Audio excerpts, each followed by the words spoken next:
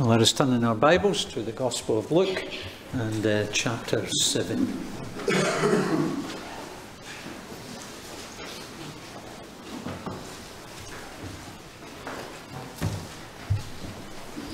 It is just over 2 weeks since the people of the United Kingdom expressed their opinion on who should govern the country. But while our election campaign has come to a close, another one on the other side of the pond is just getting going. Over the coming weeks and months, the two main candidates will be crisscrossing that vast country in an attempt to persuade people that they deserve their vote. Over the coming weeks and months, the people's opinions and conclusions as to who should run their country will be formulating. And 2,000 years ago, a similar thing happened as Jesus made his way around first century Israel. Well, the people back then weren't forming an opinion as to who should govern their country. No, they were forming an opinion on a far more important subject than either president or prime minister, and that was an opinion on Jesus himself. And as people heard what he had to say, and as people watched some of the things he did, they were coming to their conclusions about Jesus. And Luke records what some of those conclusions were. You may just want to flick back a couple of pages. For example, in chapter 4, verse 28, we read that following his sermon in the synagogue, the people present, they had heard the greatest preacher that there ever was, but the people present were furious. In chapter 5, verse 21, having witnessed the miraculous healing of a paralyzed man, we hear religious leaders accuse him of blasphemy. But in contrast to those people, there were others that Luke records who were coming to a more favourable conclusion concerning Jesus. For example, in chapter 4, verse 36, we read of people being amazed at his teaching. In chapter 5, verse 26, we read that the people were filled with awe and said, "We have seen remarkable things today." Opinions and conclusions concerning Jesus were slowly but surely forming as you work your way through Luke's Gospel. And as we read Luke's account many years later, our conclusions concerning Jesus ought also to be becoming clearer.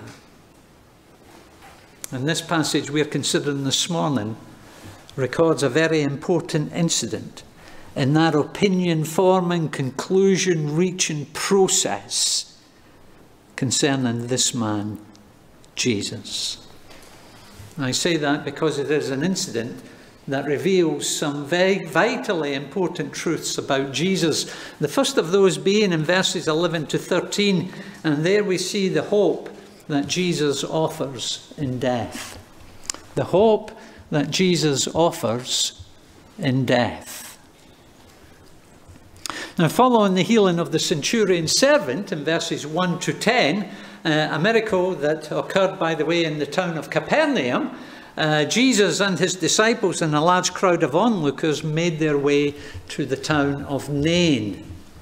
Please note it doesn't have an R in it, and therefore it's not to be confused with the Scottish town of Nairn. Nain probably wasn't as nice as Nairn.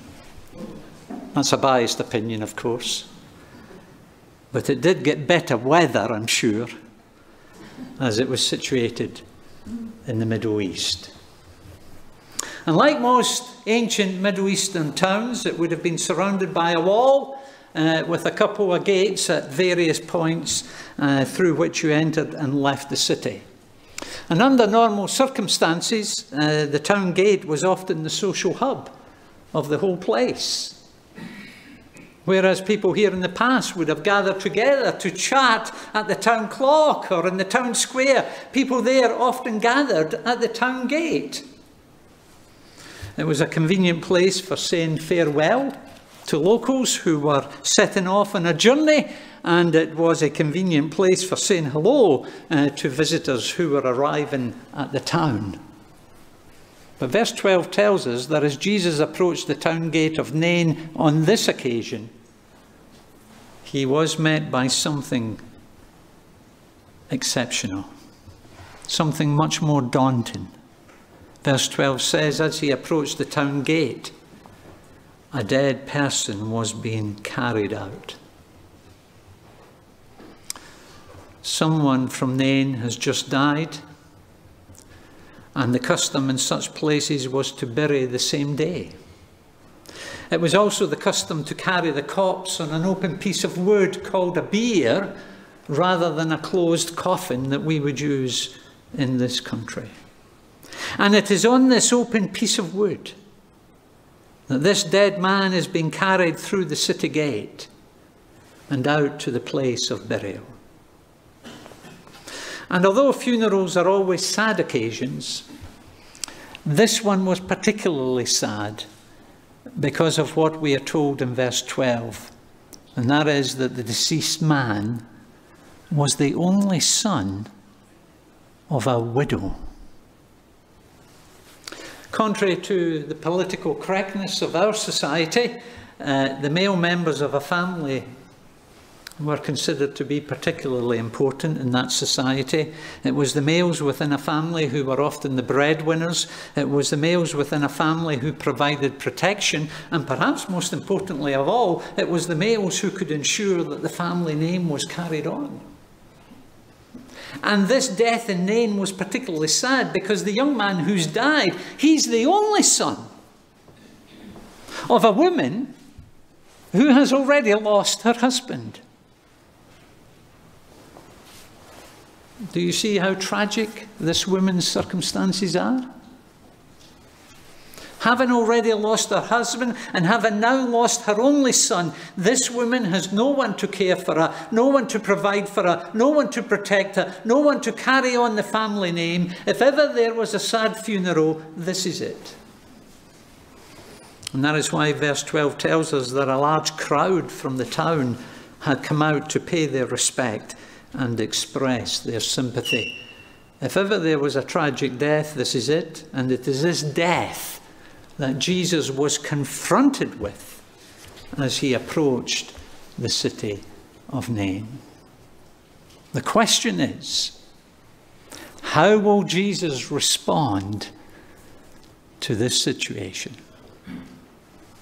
Well, verse 13 tells us that when the Lord saw her, that is the grieving mother, when the Lord saw her, his heart went out to her.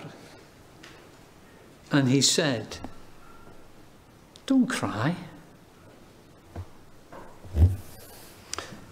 Now, bearing in mind that the custom was to bury on the day of death, it was probably only a matter of hours since this young man has died. And therefore, this woman's grief would still have been very real and very raw. And so that being the case, would you have told her not to cry? When you attend a funeral and you meet family members who are grieving, what do you say to them? It's never easy. But of all the things you might say, you wouldn't dream of telling them not to cry, would you? Of course not, for the simple reason that it's perfectly natural to shed tears in such sad circumstances. Even Jesus himself, when he stood at the grave of a loved one, wept. And so if he himself cried on such occasions, why is he telling this woman not to cry? Was it because crying was unacceptable within that culture? Well, it is true that some cultures are less expressive of sorrow and sadness than others, but this was not one of them, that's for sure. Apparently, some wealthier families within that culture hired professional mourners to heighten the sense of grief at a funeral. And so it's not for cultural reasons that Jesus tells her not to cry. Was he simply being cold and callous and thoughtless? If you read the previous chapters of Luke's Gospel, you'll see how Jesus responded to people in difficult and distressing circumstances. He came across people who were sick. He came across people who were paralyzed. He came across people who were despised and marginalized within society. And what you find in each case is that Jesus was not indifferent to the difficult and distressing circumstances that those people found themselves in. Far from it. And likewise, on seeing this sad, sorrowful, mourning woman, Luke tells us that his heart went out to her. That indicates that Jesus was no cold, clinical, callous robot. Instead, he was a real man who felt for people in difficult and distressing circumstances. Rather than being cold, clinical, or callous, here is someone who has compassion and is particularly compassionate towards people in need. And it was in his compassion, it was as his heart was going out to her, that he says to the grieving woman, "Don't cry."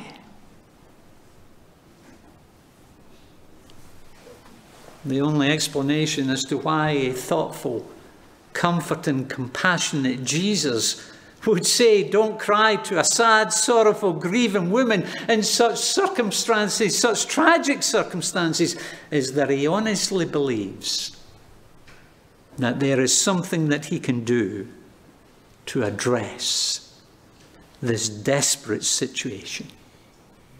Jesus believes he can bring hope into this hopeless situation.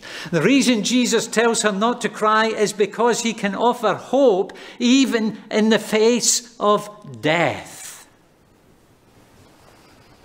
And the hope that he brought to this hopeless funeral back then is the very same hope that he can bring to a funeral today. As our society moves away from its Christian culture and Christian moorings, funerals, as you may very well have noticed if you attend funerals, funerals are becoming far more varied than what they were in the past. Significant changes have taken place in the funerals of our country. Out has gone the singing of hymns, and in has come the music of every description under the sun. Out has gone the prayers, and in has come the moment of quiet reflection. Out has gone the Bible readings, and in has come the poetry. Out has gone the sermon, and in has come the tributes about the person who has died. Now, hearing something about the person who has died can often be a good thing and a helpful thing in a funeral. But the problem with a funeral that consists of nothing other than tributes and poetry and music is that none of those things offer any hope concerning the future. Some years ago, I attended a service at the crematorium here in Bangor. It was one of the biggest funerals I ever attended, and it was one of the saddest. It was sad, not because the person had died under particularly tragic circumstances, but because there was nothing said, nothing, which gave us any grounds for hope in the face of death. And that is the difference that Jesus can bring to a funeral.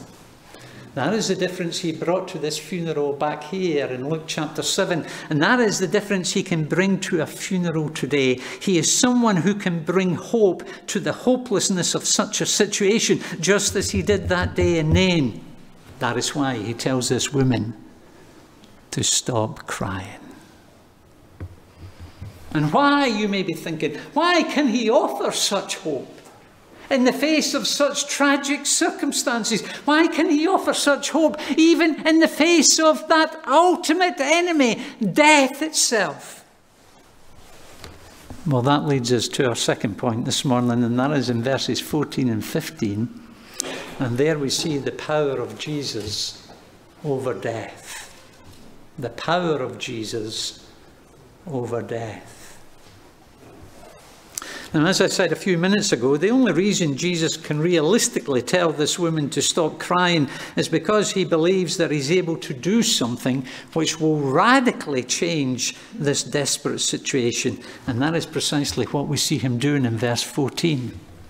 Having said to the mother, "Don't cry," he then went up and touched the bier, and those carrying it stood still. He then said, "Young man," and please note, that is not one of the young men who's carrying the bier. That is the dead young man who's lying on the top of it. He says, "Young man, I say to you, get up." Earlier on, we agreed that we wouldn't dream of saying to a grieving family member at our funeral to stop crying. We agreed on that, didn't we? Well, I'm sure that if we wouldn't dream of doing that, then neither would we dream of saying to the person in the coffin, "Get up." If telling a family member to stop crying is thoughtless and callous, then telling a dead person to get up is absolutely pointless, for the simple reason that dead people simply don't get up. Well, perhaps I should qualify that by saying they haven't got up at any funeral that you or I have attended. But did you hear what happened at this funeral? Jesus said, "Young man, get up." And we're told in verse 14, the dead man sat up and began to talk, and Jesus gave him back to his mother. That is the power of Jesus over death. Since chapter 4, Luke has been recording a number of miracles that Jesus did. For example, he cast out demons, he has healed sick people, he has cleansed a leopard, he has made a paralyzed man walk, and now he brings a dead man back to life. Please note, even when confronted with death, Jesus is not beat. Even when confronted with death, there is something that Jesus can do to help people. Even when confronted with death, Jesus has the power and the authority to bring about a change. And what we see displayed on this occasion is the power of Jesus even over death. But please note, it was a display of power which came at a cost. Not a cost to the mother, but a cost to Jesus himself. Did you notice how Jesus went about this miracle? Whereas the previous miracle was done at a distance, in that Jesus healed the centurion's son without even visiting the centurion's house, this miracle was done at close quarters. Did you hear what Luke said in verse 14? Jesus went up and touched the coffin. Or as other translations have it, he went up and touched the bier. And what is the significance of that? Well, according to Old Testament law, Numbers 19, and within first century Israel, touching the coffin would have made Jesus religiously and ceremonially unclean. And that was a huge issue within that society. And yet, in spite of those consequences, Jesus was prepared to identify with the young man in his death. That is what he's doing by touching the coffin. He's identifying with the young man in his death so that he might defeat death on behalf of the young man. And Jesus' identification with death on this occasion was pointing forward to a future occasion when Jesus would identify with death in a much greater way, and in doing so would secure a much greater victory over death. Read on in Luke's Gospel. By the time you get to chapter 9, verse 51, you'll read of Jesus making his way up to Jerusalem. The rest of Luke's Gospel records that journey until he gets to Jerusalem, and there he dies on a cross outside the city walls. And the reason Jesus died upon that cross outside Jerusalem was not because he deserved it, but because sinful people like you and me deserved it. As he hung upon that cross, he was putting himself in the sinner's place. He was suffering the sinner's death. He was experiencing the wrath and judgment of God that the sinner deserved. He was identifying himself with the sinner's death so that the sinner might one day know deliverance from death. Having died our death upon the cross, having died the death that we deserve to die, Jesus is able to deliver from death all who put their faith and trust in him. And therefore, if you are trusting in Jesus Christ for your salvation this morning, then you too can look forward to a future resurrection of the dead. What happened on this occasion outside the gates of Nain is only a little glimpse. It's only a small foretaste of what will happen on a much bigger scale on a future day when Jesus returns to this earth. Just as this man was raised to life again, so everyone who has died trusting in Jesus will be raised to everlasting life on that future day. That is why Jesus can still bring hope to a funeral today. However sad the loss of the person may be, if the person has died trusting in Christ, then there is the sure and certain expectation that they will one day be raised to everlasting life. Amidst the natural sadness and the understandable sorrow of the occasion, the funeral of a Christian is characterized by a tremendous hope, a tremendous comfort, a tremendous certainty. That is the hope and the comfort and the certainty, because the person has died trusting in the one who has the power over death. And therefore death does not have the last word. And therefore, if you want your funeral to be characterized by hope, if you want your funeral to be characterized by certainty, then you need to make sure that you are trusting in this Jesus, because it is this Jesus and this Jesus only who has power over death. Thirdly and finally, verses 16 and 17, the conclusion we come to concerning Jesus. The conclusion we come to regarding Jesus. Now, as I mentioned earlier, there were a mixture of responses to both the teaching of Jesus and the actions of Jesus. Some people were lining themselves up in opposition towards him, and while others were coming to more favourable conclusions about him. And it is the latter of those responses that is highlighted by Luke following the raising to life of this widow's son. Having seen the dead man sit up and having heard him talk, Luke tells us in verse 16, they were all filled with awe and praised God. A great prophet has appeared among us, they said. God has come to help his people. And why have they come to that conclusion concerning Jesus? Well, although this is the first record of someone being raised from the dead in Luke's Gospel, it is not the first record of someone being raised from the dead in Israel's history.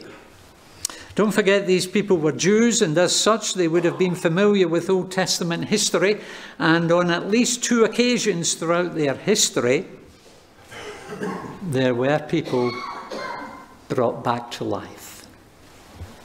At various times throughout Israel's history, God had sent prophets to the people. Those were special messengers sent by God with a special message from God, sent to accomplish God's work in this world. And amongst them were 2 men called Elijah and Elisha. And both of those men raised a young man to life. And interestingly, in the case of Elijah, it was a widow's son who was raised to life. And as these Jewish people look back, they identified those periods of their history as times when God was working amongst his people in an obvious way. And they identified those 2 prophets as men through whom God was working in a particular way. And now that they have seen Jesus raise this young man to life, these people then are beginning to make the connection with what has happened in their past history. They're coming to the conclusion that this Jesus is yet another great prophet who has come from God, and his coming is an indication that God is doing something special amongst them. A great prophet has appeared amongst us, they said. God has come to help his people. In view of the power which Jesus has demonstrated over death, that is the conclusion they're coming to concerning Jesus. Now, if you're familiar with the rest of Luke's Gospel, and if you're familiar with the rest of the New Testament, then you'll know that the conclusion these people have come to is not all that could be said about Jesus. Their conclusion is true, but it falls short of all that Jesus was and is. He was more than a prophet who had come from God. He is God who had come as man.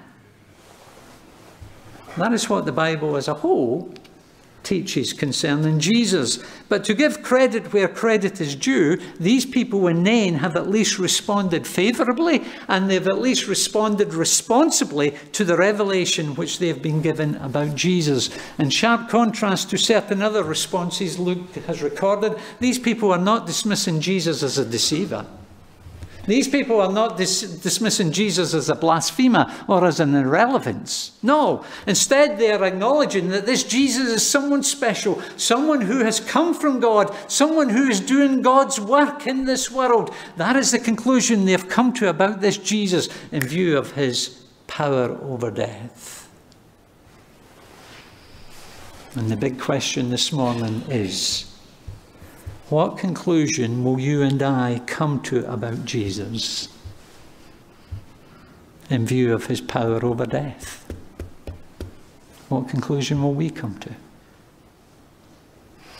In view of what Jesus did on this and other occasions, can we realistically dismiss him as being nothing other than a first century con man?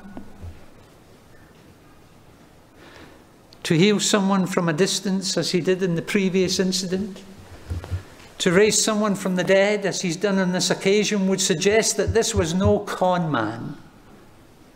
But rather, here is someone whose claims to have come from God were backed up by demonstrations of power which belong to God.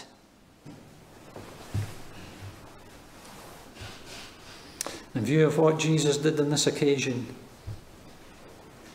can we really afford to dismiss him as an irrelevance in the 21st century? If you ask people, what do you think of Jesus? You'll get all sorts of answers. Some people will tell you, well, he was a good man. He did a lot of good things. but we're 2,000 years on and life has changed. Life has moved on dramatically. And so surely he's no longer relevant in the 21st century, is he? As you know, many people's lives were affected the other day due to a global IT outage. Never heard of such a thing before. A software company released an update overnight, and within hours, thousands of flights all over the world were grounded. GP appointments in England had to be cancelled. People couldn't get their prescriptions, and some people couldn't even check out their groceries at the supermarket.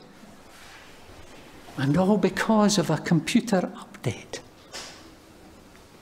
It was an event which demonstrated just how much our lives have changed over the last few years, let alone the past 2,000 years. But although life today may be vastly different from what it was back then in Jesus' day, the one thing that hasn't changed from life in the town of Nain, the one thing that hasn't changed is death. Have you noticed that? 2,000 years on, and people still die. We've got all the technology we could ever have imagined. We've put people on the moon. Our lives bear very little resemblance to the lives of people 2,000 years ago. And yet there is one constant, recurring aspect of life. And that is death. If you go out towards Clandegau and stand on the outskirts of this town, it's not quite the city gate, but if you go out there, do you know what you'll encounter several times a day? 5 or 6 days a week? You'll encounter exactly what Jesus encountered that day, and that is a funeral procession. Well, due to the invention of the hearse, it may appear to be a little bit more sophisticated than it was in Nain, but it's essentially no different today. Every day there are grieving families making their way out of this town to bury their dead. The one thing that continues to dominate our headlines and continues to haunt our very existence on this planet, the one thing is death. And in view of that sobering fact, can we really afford to ignore someone who has demonstrated a power over death, such as we have heard about today? Can we afford to dismiss him as being an irrelevance to our modern way of life when he is someone who can rescue us and deliver us from death? In view of the persistent presence of death in our world, in our society, and one day within our lives, surely this life-giving, dead-raising Jesus continues to be extremely relevant for us today. And that's why it's important that you and I seriously consider the conclusions that we come to concerning this man Jesus. Will we dismiss him as an irrelevance? Or will we trust him to be the sin-atoning Saviour and the death-conquering Lord that we so much need? That we so much need in life, and that we so much need in death. 3 things we learn from that occasion when Jesus met a dead son. Firstly, the hope that Jesus offers in death. Secondly, the power of Jesus over death. And thirdly, the conclusion we come to regarding Jesus.